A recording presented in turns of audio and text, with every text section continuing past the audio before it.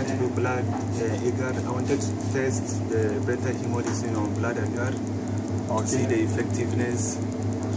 So first of all, I'll get the sample on the blood Agar. I'll place it in the A2 for 24 hours at 37 degrees Celsius. The following day, I'll come and control to find out if there is a zone around it. Okay. I want to see your experiment while you are performing.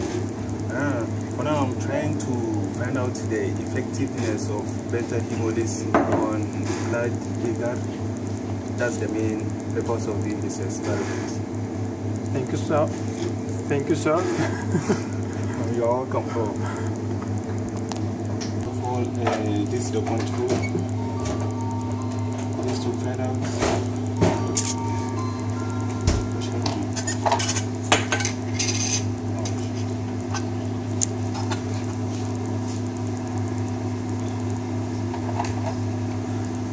Just shrinking it on the center, so that tomorrow I can see the clear zone that will be formed.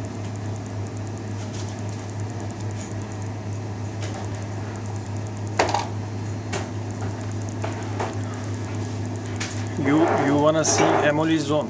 Yeah, hemolytic zone. Hemolytic zone on the blood agar plate. Yeah, on the blood Agar. In English, they say blood Agar. Blood agar. Thank you for your correction, man. For Turkish blood Agar, but in English they say blood Agar. So I'm performing it both on human blood cell, human blood and sheep blood cell. So Not human agar, not human blood, sheep blood, sheep blood. Sheep. Sheep. Sorry, man. We are taking video, please. I'm doing it on both human blood and sheep blood.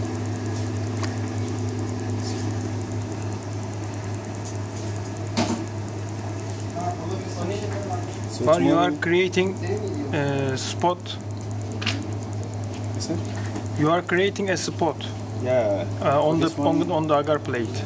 Normally we do the streaking method but this one I want to see the clear zone, so I'm just doing it on the middle, so that tomorrow for easy identification.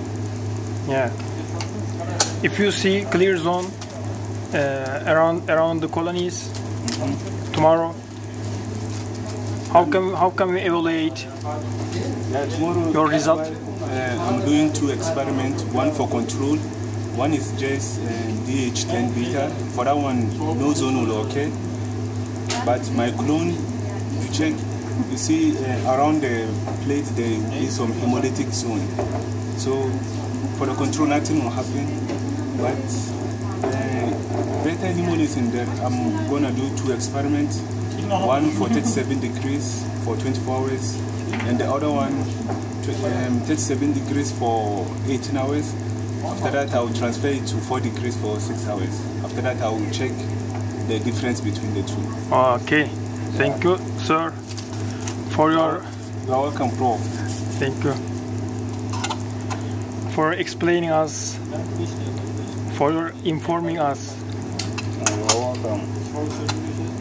Evet arkadaşlar, bir sonraki videoda görüşmek üzere. Bunu Türkçe söyleyeceğim. Bu da İngilizce bir video oldu. Diğer videoda görüşmek üzere. Abone olmayı unutmayın.